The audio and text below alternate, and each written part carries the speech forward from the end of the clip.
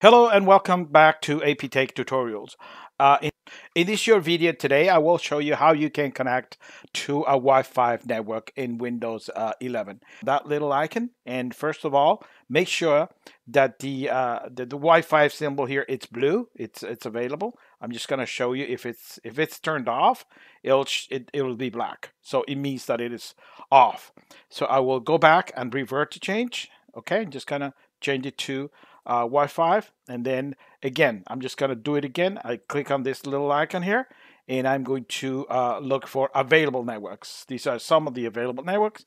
I'm just going to select this one. I'm just going to select connect automatically, and I will enter uh, the password for this network, and which is a little long. Okay, that's the password.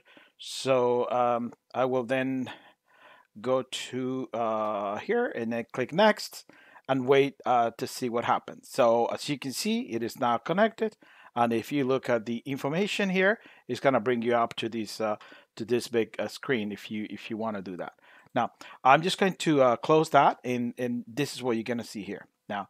um, Now if you are using there's two ways to connect to the internet, using a cable or using the Wi-Fi adapter. In this case, I will change the IP address of the Wi-Fi adapter, right? So I'm just gonna right click on it, just gonna select network and internet, and on this spot here, right at the bottom, select advanced network settings, and then right at the very bottom, more network adapter options.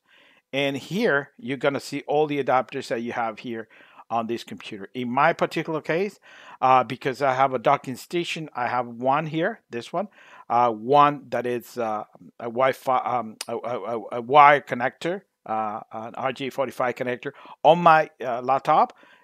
This one here, it's a BR connector USB, and this one is the Wi-Fi. This is the one that I'm actually interested in. As you can see, did red cross there that you see there. That means that none of them are connected. The only one that's connected is this one here. A little bit of some detail here that may be of interest to you. You right click on it and click on status. When you click on status, one of the things you're going to see here is that you're connected to the internet right there, right? It's proof, it's evidence that you are connected to the internet. It's important you look at IPv4 because IPv6 it's normally not used in home environments. All right. So the other thing is that the SSID, which is the name of the Wi-Fi, is right there, what you connected previously.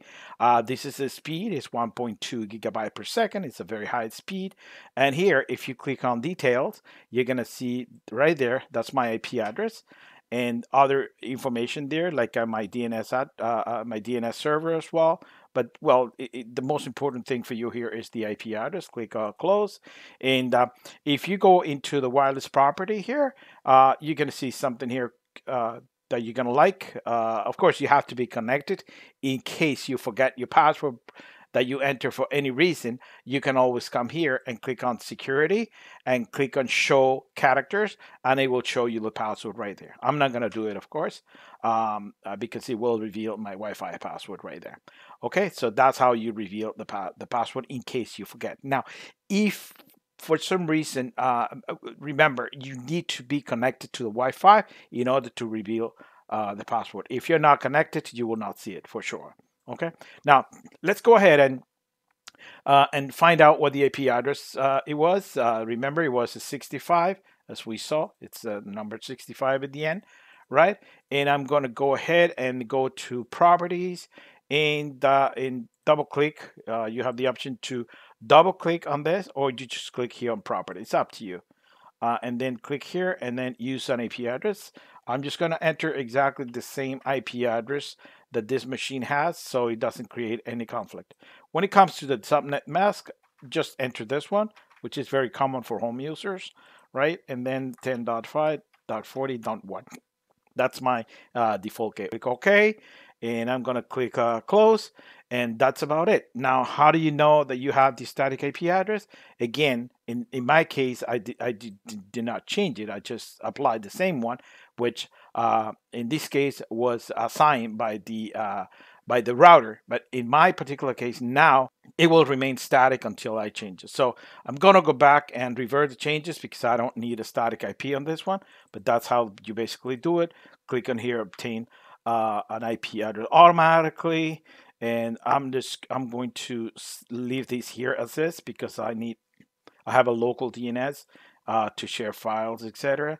And I'm just going to leave it like that. So when you click OK, it's going to change back to, you see the little icon here. It changed back, but don't worry about it. You will eventually connect to it. Again, if you want to see what's your IP address, just right click on status, go to detail, and that's going to show. That's one way to do it. The other way to do it, it's just by coming here and click on CMD, which is the command prompt, the Microsoft DOS command prompt, and then in here enter ipconfig and then space all, and it will show you all the adapters IP address that are assigned to any adapter.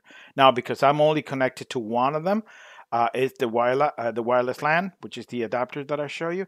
You see here is the same IP address there, 65. All right, the 10.5.40.65.